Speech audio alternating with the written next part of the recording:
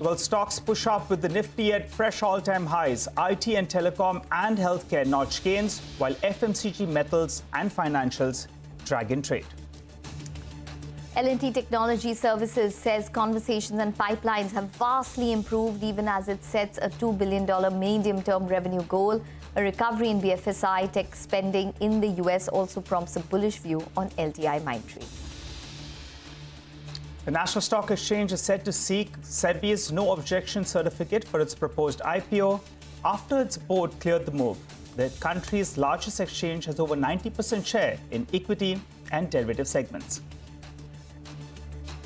The Bitcoin plunges below $60,000 on a likely leverage-driven liquidation. Ethereum too takes a beating. Meanwhile, Nasdaq sees SEC approval to launch Bitcoin index options. Christopher Waller, member U.S. Federal Reserve Board of Governors, bats for same regulation for all players operating in a segment, including fintechs, on integration with the UPI. He says a universal payment system in the U.S. is still a while away.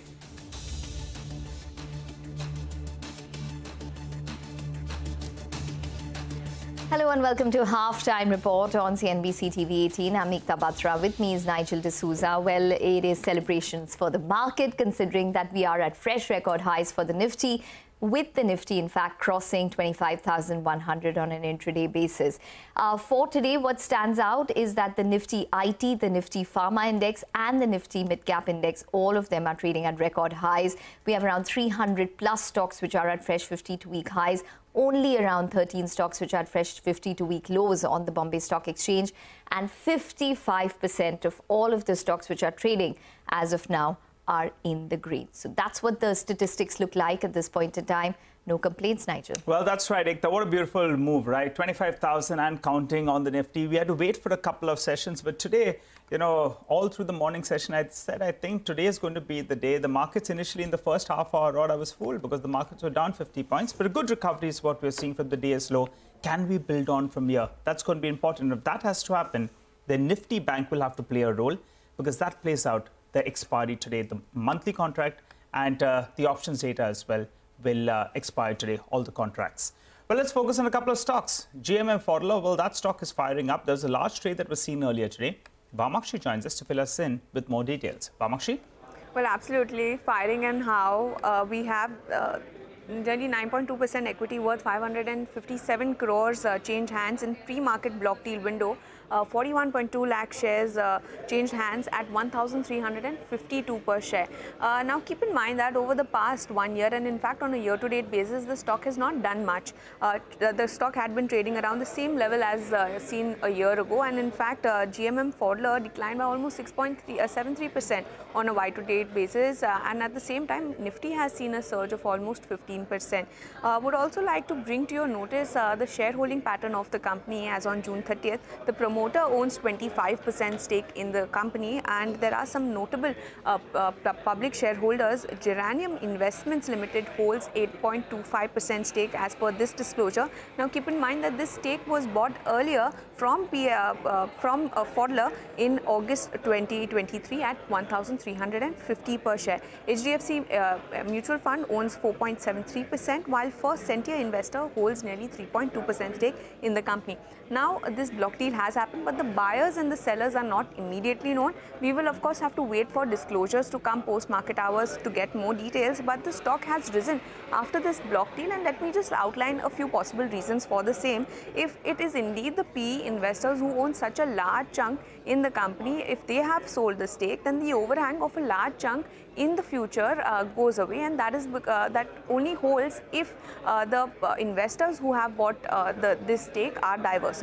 The company also in the first quarter reported a decent set of numbers. Yes, there was pressure on the margins, but the margins were much better as compared to its peers, and they were not showing any signs of further degrowth.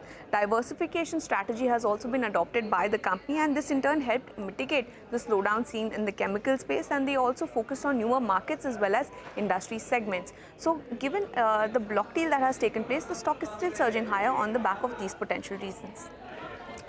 Okay, all right, Vamakshi, thanks very much for that. So that's on GMM Pfaudler. Well, as of now, we have a very lively market when it comes to the Nifty IT stocks. LTI-Mindtree is your top gain on the Nifty. It's up around 8% this week itself, almost 9%. Wipro also doing very well today, up around 3.5%. Infosys up around 2.3%. In fact, let's talk a little more about this. We have Rima who's joining in. She's giving us an update with regards to LTI-Mindtree and Tata Elxsi, which are in the focus on the back of brokerage reports. Thanks so much for that. So let me start with the LTI-Mindtree, since that's leading from the front in the large cap space. Kotak today has upgraded LTI-Mindtree to an add. Their target price stands at 6,200, and their key thesis is that growth rates will accelerate. FY24 was a trough. It picks up to 6.5% dollar revenue growth year on year in the current year, and then improve to 11% next year. And the two key impacted verticals, BFSI and high-tech, which dragged them down last year, are now showing signs of recovery. BFSI is already recovering in the United States. Secondly, the other overhang on LTI-Mindtree with a spate of senior level exits, and on that Kotak says that leadership departures have cooled off in the last 3 to 4 months. Though they do caution that margin expansion could be limited from here on, and whatever little happens is factored in. So according to them, LTI-Mindtree is a good compounding play, expects strong, consistent EPS growth, and they've raised the target multiple on LTI-Mindtree to 28 times. On Tata Elxsi, Kotak is very bearish. They've always been bearish, and they're saying that the stock was expensive to begin with, and now even more so after the 26% rally that we had in the stock price in the last 2 days. Valuations at 61 times is stretched.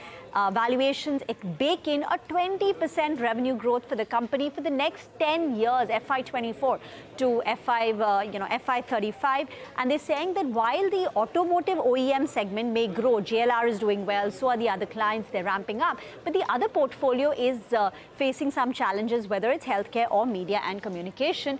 So Kotak is a sell call, and their target price is at 5,500 on Tata Elxsi. Back to you. Okay, all right, Rima, thanks very much for that. So that's on the entire mid-cap IT space and the frontline IT space. We'll take a short break. But up next, we're going to talk about an important trend which is emerging in the US, or questions with regards to the US Biosecure Act, its impact that it could possibly have on Indian pharma CDMOs as well as contract research organizations. Stay tuned.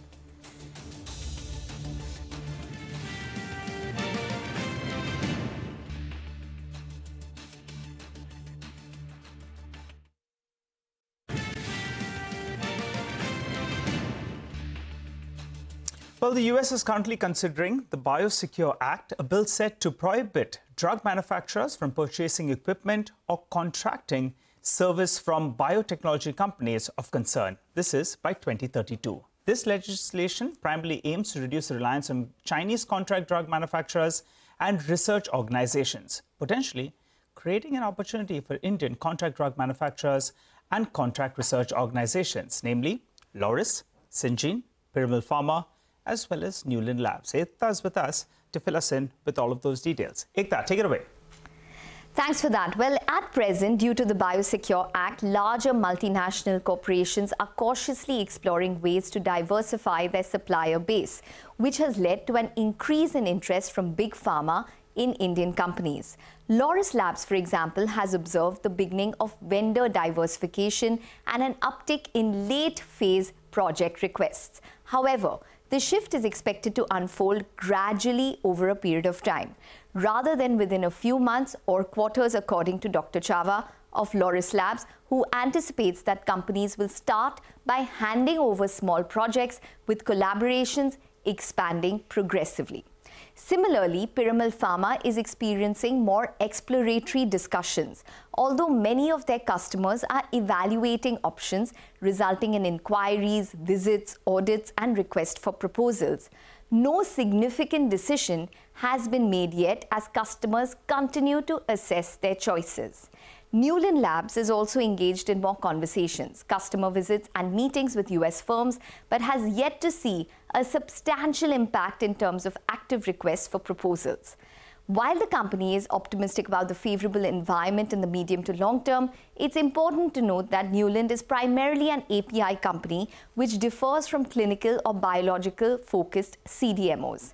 Syngene appears to be gaining more traction, likely due to its existing long-term contracts with multinational corporations, point out analysts. Jonathan Hunt of Syngene has observed a material shift in big pharma sourcing strategies to mitigate risks. Syngene, in fact, has indicated that it is participating in pilot projects related to the China switch opportunity and has seen a 50% year-on-year increase in RFPs in terms of value in the first quarter, its best performance, in fact, in 4 years.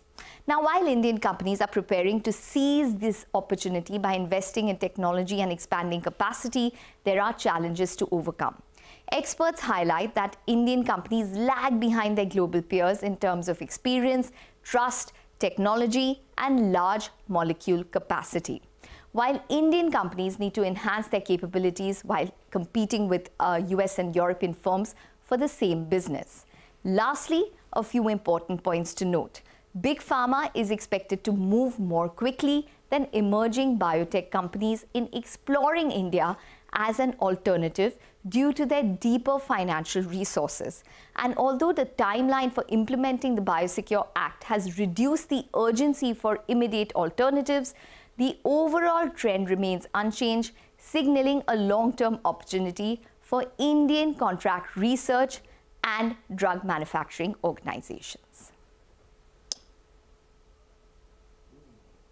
Oh, okay. All right. Take that. Thanks a lot for that. Well, I'll tell you what. We'll slip into a short break, but later on we'll continue this discussion about Biosecure Act.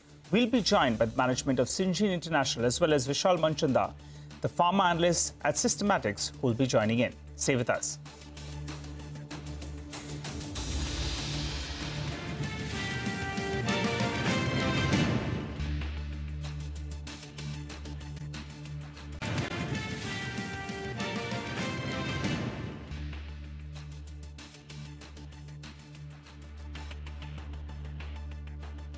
Welcome back. You're still tuned into Halftime Report, but let's continue our conversation on the US Biosecure Act and what kind of opportunities it could bring up for Indian companies and whether they are tangible or not. To discuss this, we have with us Sibaji Biswas, who's the CFO of Syngene International, and Vishal Manchanda, who's the pharma analyst at Systematics Group, joining in now. Mr. Sibaji as well as Vishal, thank you very much for taking the time out. Well, Mr. Biswas, you know, if I could just start the conversation with you and ask you about a basic question on whether or not the US Biosecure Act is going to be a tangible opportunity for Indian CDMOs and CROs, or do you think that we just have way too much competition and we're probably lagging behind in terms of R&D as well as capabilities at this point? Thanks, Ekta, for the question. I think it's a very tangible opportunity for sure. Today the innovator companies, be it big pharma or biotech, they have a lot of outsourced activity done out of China. And under the Biosecure Act, as you understand, over the next 8 years, they have to gradually withdraw and find alternative supply locations.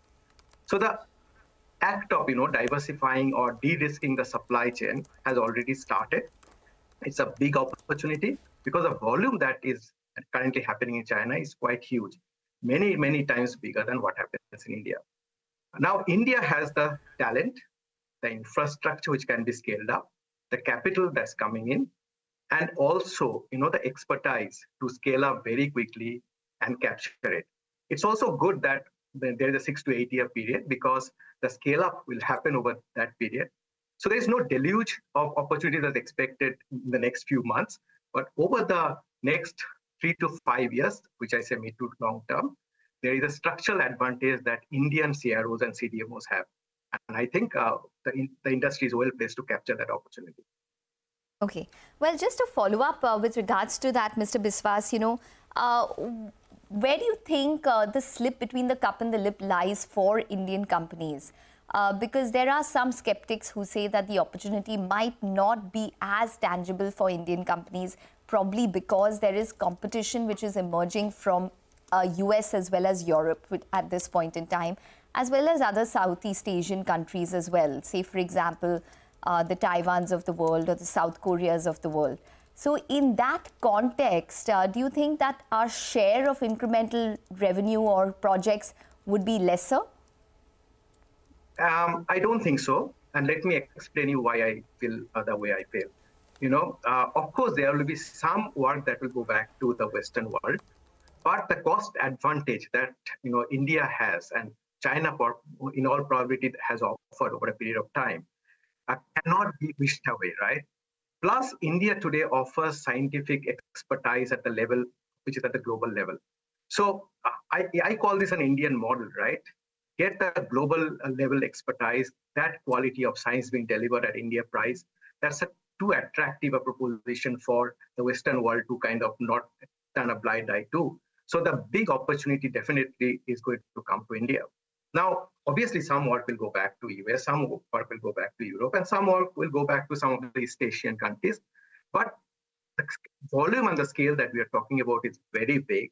And there are not many places in this world which can scale up to the extent that is required to, in the next 6 to 8 years, move work out of China and actually make it available to the extent it is required. So I am very positive about the trend in the next 3 to 5 years time for the Indian CRO CDMO industry. Okay, all right, fair enough. Vishal, what would your view be? Because there is that grandfathering option, which is available where companies don't really need to work on any kind of opportunity till 2032, or the transition is up till 2032. So does that push the can down the road according to you? I think such an extension was very much required. It's almost impossible to kind of transition your CDMO partner from China to an alternative destination, maybe in the next 6 months or 1 year, and that too at a scale at which China is operating. Like if you look at Wuxi alone, my sense is they would have about $6 billion of revenues annually, which is way larger than any Indian CDMO operating. So looking at the scale of the volume that's happening in China and their dependence on US, I think the large part of this revenue that the CDMOs generate in China are coming from the US. So we needed that window, but we'll start seeing an impact on the growth rates. At least the early stage projects should start coming into India imminently. And I think what will go to the West is the high value projects, and what will come to India imminently would be the high volume projects. So at least for the high volume projects, wherein you need large tonnages of API, India, the cost advantage is way too high for India. So like the West cannot at all, maybe the West cannot manufacture those products profitably at the price the West, the innovator companies would want their CDMO partners to manufacture for them. So I think the large volume projects should imminently start coming to India. Okay, so you expect high volume and not really high value projects coming in. And that ties in with the question about our R&D capabilities, whereas we might have the manufacturing capabilities. But Vishal, which are the companies that you think which will be at the forefront to capitalize on this opportunity? So I think the primary names that strike to me is Divi's, Suven, Aarti Pharma Labs, Syngene, obviously, which has got one of the best spread in the value chain. They are into discovery, they are into manufacturing, they are into biologics, they are into small molecules. So I think all of these names that come to my mind imminently on who could be the large beneficiaries here. Okay. Well, Newland Labs made some interesting comments. They said that they're getting inquiries, Vishal, but they're not seeing, but one needs to be cognizant of the fact that they are API companies. So how does that tie in terms of, Newland? Do you think that they might actually not get that incremental order inflow because they're an API company? Make us understand why that's important in the larger scheme of things. So my sense is, being an API company, there would be some reluctance from an IP standpoint. So companies, the innovator partners become very choosy when they want to outsource the final API to an Indian partner, because they want protection of their IP around that, and that should not get compromised. So innovators are very selective when it comes to outsourcing the API, but they might be more liberal about outsourcing the intermediate of a product. So we'll have to see how the situation evolves, how innovators adopt to this. So, but they need to choose an Indian partner, because the West does not have that kind of capacities. Also, they don't have that kind of a pool of population to support such kind of large transition that's expected to come. So I think India has to be an option, and how the innovator would respond to the situation in terms of they'll have to kind of. Okay. All right. Mr. Biswas, I'm just going to ask you questions with regards to Syngene in specific now. Y'all have mentioned on your conference calls in the past 2 quarters that, it is a big opportunity for y'all. In fact, y'all are participating in pilot projects at this point in time. There's a 50% year-on-year increase in requests for proposals that you've seen, which is the highest that you've seen in probably 4 years. Just tell us, what is the on-ground situation with Syngene at this point, the impact of the US Biosecure Act? What are you all seeing on your books right now? Actually, we are very excited, very optimistic about what we are seeing on the ground. The number of inquiries, the exploratory discussions that are happening, the client visits, really high compared to what we have seen in the past. As you have said, RFPs have gone up in the last 2 quarters, but one should be very clear that, not everybody will just jump into the bandwagon. People will try, test, and then decide on their partners. So we are in that period where we are actually doing pilot projects and exploratory projects. And we believe with the kind of expertise that we have with Syngene. Syngene is an integrated, business which actually starts from early stage drug discovery and goes up to manufacturing. And we have actually global level capabilities across the value chain. We are very well placed to deliver on these pilot projects. So we are very optimistic about the mid to long term. It will take time. There is nothing which will happen in the next 1 or 2 quarters, but over the mid to long term, structurally, I believe we are in a position of an advantage. And Syngene being the business leader in this space, particularly in the research area, I think we are very, very well placed. Okay, all right, Mr. Biswas as well as Vishal, we're going to leave it on that note. I'm sure we're going to revisit this discussion many more times as time goes by. Thank you very much for joining in and speaking with us about the US Biosecure Act. Well, we need to, in fact, cut across to Ritu, who is with the management of RBL Bank on the sidelines of the Global FinTech Fest. Let's cut in. Right before it, the big topic of discussion has been the unified lending interface. Just briefly help us understand how it would benefit banks like you and how does it change the lending ecosystem? How I understand it from my perspective, I'm just trying to share with you. ULI is going to be a game changer as far as a banker is concerned for 2 reasons. Today, I get a kaleidoscopic view of my borrowers or the prospective borrowers. This platform may enable us to get a standardized view and much broader and deeper view of the borrowers' existing past transactions. That will provide us an insight. Second, it is going to bring in the digital data. Hitherto, it is in isolations and pockets elsewhere. So when you try to bring all that digital data onto the platform, it enables us to make a very informed decision and much more quickly than what we are doing it. So it is going to help us 2 things. One, are assessing the right sizing or right borrowing ability of the borrower. And second, his other transactions with the rest of the financial institutions, which is going to help us out to understand better about his ability and capacity to undertake that particular business. So this will help the banks, in my view. Personal view is that it is going to bring them to decide quickly and decide precisely the size of the loan which we wanted to give. So broadly, it will, deepen your, or rather strengthen your credit underwriting. But, if you could give us a sense of how much additional credit could this unlock, to the so far unbanked or underbanked sections, the MSMEs, the small rural borrowers. See, MSME, if I recall somewhere in one of the assessment, it has been found, there are 25 lakh crores of the credit is due to that particular segment, which they are partly being met through unorganized, partly met from borrowings from relatives. And in my understanding, when we get into the field, is that most of these MSMEs undertake a transactional-based borrowings. If we are able to facilitate them to do their business-based borrowings, so possibly their ability to do more will be their standard of business will also go up. So the opportunity is immense. In my view, if you were to put it very sharply, it is going to be a geometrical progression rather than arithmetical progression. Well, a quick word on the business momentum as well. You had strong NIMs in the quarter, but the fact of the matter is this race for deposit accretion, the higher cost of borrowing perhaps, how will all that play into, how this trajectory will evolve in the future? Do you see, NIM sustaining at the current levels for RBL Bank? See, as far as our bank is concerned, we were on record. We told that we will be flattish as far as the NIM is concerned for a couple of quarters because of that, the credit card transitional related slippages which we saw it in our book, which may stabilize and will normalize after 1 or 2 quarters.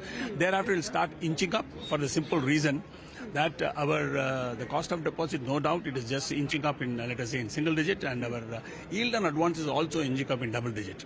So the mix of advances, what we are doing it, will be able to sustain this increase in the cost, which will flattish as far as the NIM is concerned, and over a period of next couple of quarters, it will start inching up in few bips thereafter.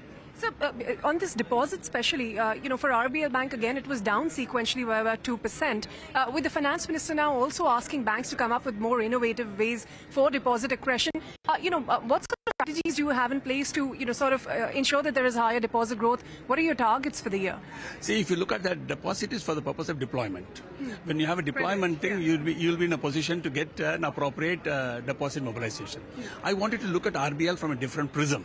Like you look at it, look at my accretion in less than 3 crores and less than 2 crores, which was the earlier one.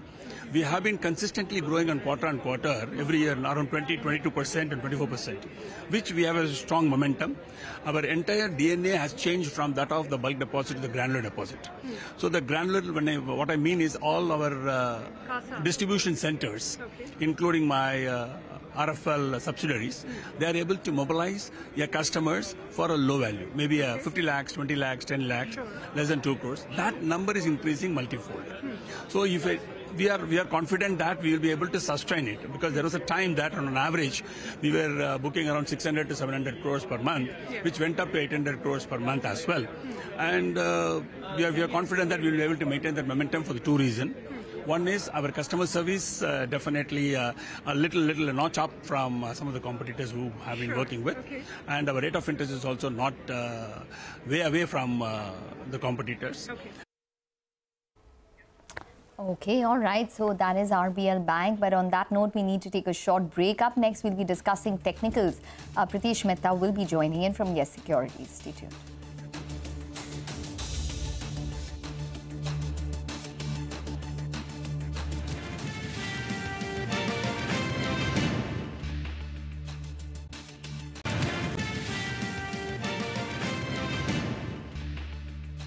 Good session for the bulls. Fresh all-time highs holding at 25,100. Where do we go from here? To help us out with that, Pritesh Mehta joins us on the show. Hi, Pritesh. Good day and good to see you win. What's your view? What's the levels you're tracking on the upside? Where does support lie? And fill us in with your picks. So good afternoon, guys. So one thing that I've learned of the last 3 weeks that our market has been resilient. There had been a plethora of bad news, but the decline in the market was short-lived, and it was first to bounce back. It is outperforming the Asian markets, it's outperforming the MSCI emerging markets. Apart from that, we have seen various sectors taking leadership. Today is the day of IT. Yes, it is about insurance, and before it was, earlier it was about banks and financials. But that's a sign that markets structure is improving, the breadth is improving. When I talk about breadth, I'm talking about Nifty and broader markets. There was a scenario where Nifty 250 small cap index is outperforming Nifty. So when such kind of indicators are playing out, I think we are in a sweet spot. And during this kind of scenario, we should not be talking about upside targets. We need to ride that trend. Okay, all right. What about stocks? So yes, one particular space matters. It has been underperformer. But when you look at the structure, Nifty Metal Index, it has bounced off multiple support zone. And Tata Steel has caught our attention. The stock has made a bullish anchor column. And we are witnessing follow-through moves coming in. So we can see a target of 175, 180 on the upside. The stop loss would be around 147. The second stock which we like is SBI Life. We have great customers insurance index, and this stock has been outperforming that index. So from here on, we can see a rally towards 2,100, and the stock would be around 1780. Okay, all right, Pritesh, thanks a lot for that. Well, for the time being, we'll slip in a short break. On the other side, we'll get an exclusive conversation with Christopher Waller. Stay with us.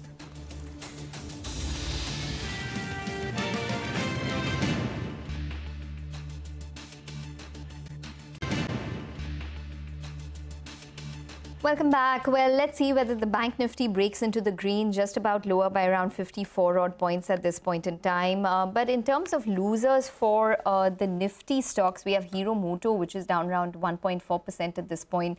We have Asian Paints, which is sulking a bit, along with Britannia. So a couple of these FMCG and consumer-related stocks, such as autos, is seeing some amount of pressure at this point in time.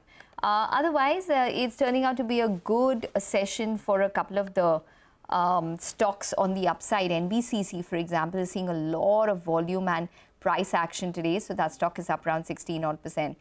Just want to point out that overall for the Nifty as well, it's given up a little bit of its highs from a little bit of its gains from the day's high, but still holding at record highs, or holding above the previous record high at least. So 25,096 odd is currently where the Nifty is at. The momentum continues. Mid-cap index has shaved off a little bit, so it's just about flattened out. So down up around 70 odd points as we speak for the mid-cap index. Trent continues to go from strength to strength. So Trent is up around 3.8% today as well. That stock is now currently at around over 7,130 odd rupees, up around 133% this year.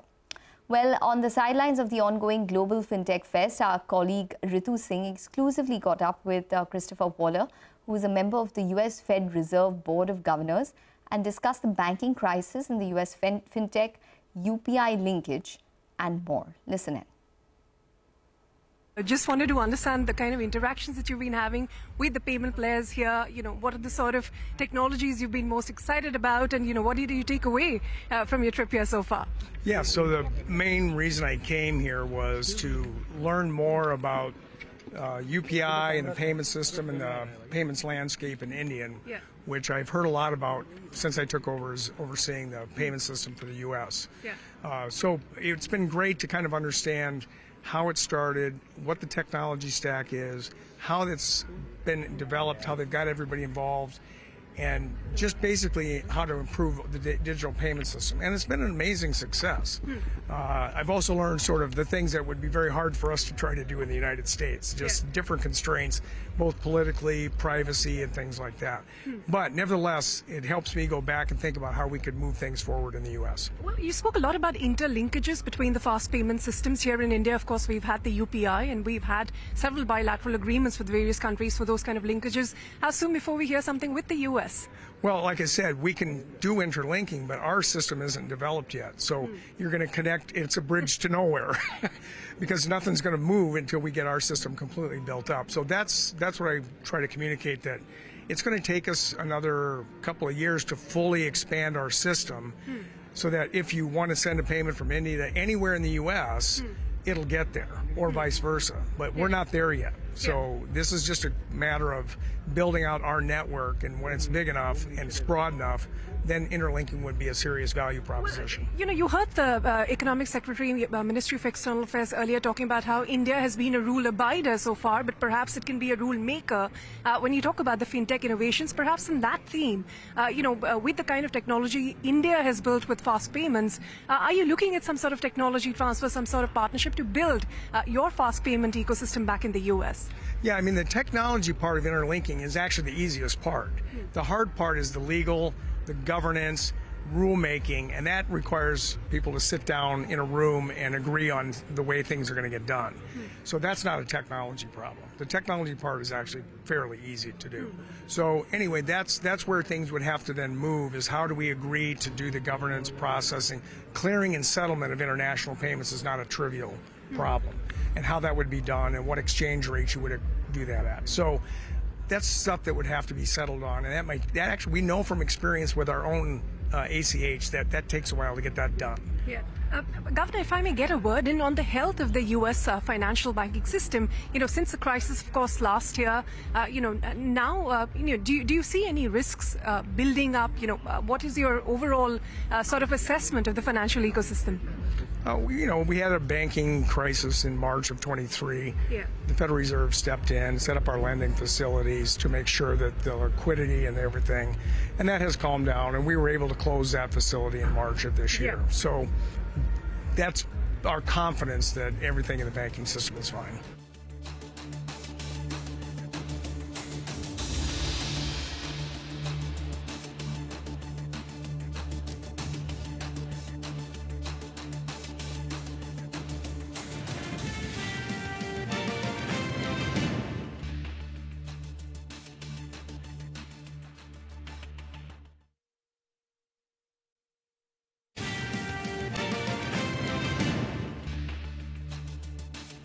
Welcome back, and the focus is on sugar this time around. And to talk on that, we're now joined by Mr. Praful Vitlani. He is chairman at All India Sugar Trade Association.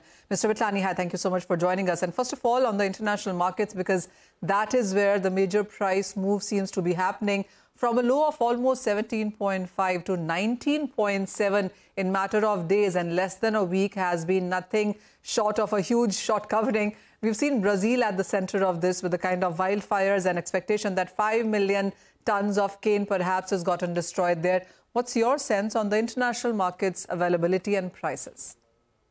Yeah, this repeat of story of 2017-18 in Brazil, and physically, really, we see this year there cannot be more loss than of 1 million metric ton of sugar from Brazil. What the concerns are for the next season, that due to dryness, there could be less sucrose available in sugarcane in Brazil next year. And it's very difficult to say now that how much loss will be in the next season. But I can predict that NIBOT March and May month pricing can go towards the north or northwards, and sucrose will be found less in next year. The sugar mix, which was expected around 52%, can come down to 50%. And the eyes will be on India, that whether government of India will allow any export or not, and if allow, when. Suppose it allows after March, then there will be no raw sugar, only white sugar export will be there. So particularly NIBOT is going to be very active in the world, and this panic is due to both the things, that Brazil will have less production in next year, whereas India is not there for supply, because the government of India is more looking towards the having maximum ethanol production after the domestic consumption requirement of sugar. Sure. So I'll come to India, but before that, the kind of moves that we have seen in the international markets, Mr. Vitlani, haven't had much of an impact in the Indian prices, Indian sugar stocks for that matter. Would you say that at this point in time, we are pretty isolated with what's happening, isolated from what's happening in the international markets? We are in house arrest. We have all regulations. We cannot sell more than what is allowed. We cannot sell less what is allowed by the industry. And regulated things, India price cannot go up, though Brazil can go up.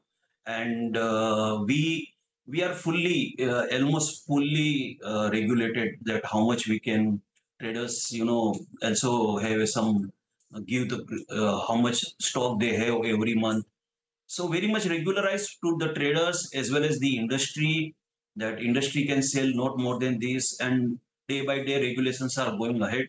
So supply will be, and we are having, according to us, is around 7.5 million metric ton closing stock for 2023-24. So it is more than 1.5 million metric ton than what it is regularly required. So I don't think that India price can go up. So going forward, especially for the Indian markets itself, are you looking at any restrictions being eased at all? Yes, I do. But that is only for the ethanol. What I'm looking after is that ethanol blending from sugarcane juice will be allowed from 1st of November itself. Maybe It could be in 3 installments with starting of 2 million metric ton initially. And as the season progress and what is the production likely to be get clear, because anything we predict currently that is subject to error of 10 to 15%. But in January, it get clear with error of only 4-5%. So maybe they start initial one stage of 2 million metric ton, then maybe next 1.5, next 1.5, can be go till 5 million metric ton, but it will be first of all for ethanol after domestic. Ethanol pricing, yes, we are looking very much positive that by in month of October, there could be some 6 to 8% price increment of procurement of ethanol from sugar cane juice by OMC. That is also looks like on the board. So whatever positiveness are likely to come, that's in ethanol. All right. Also, my final question really on, we are at the cusp of the festival season now and the demand has already begun. What's your sense for the month of September in sense of quota that the government could come with? And are you looking at a very significant increase in sugar consumption from India? Yeah, the September quota is also government will give slightly higher. This is what experience of my 4 decades says. Because when the food index goes up, the government control is only on sugar. So sugar get penalized because of other commodity price goes up, inflation. But sugar, I don't think that any low quota can come for the September, but not higher also because government is already giving a signal that last month they have given, extension for the month of last month. So they looking after, they are comfortable at today's price. They are not interested to price to go down as such, but looks like to be a stability. Point taken. Mr. Vithlani, as always, thank you so much for joining us. Thank you for talking about the international markets, Indian festival demand, and of course, ethanol policy restrictions, which perhaps are in the coming. But with that, that's all the time on this show. Business Lunch will take all the action ahead.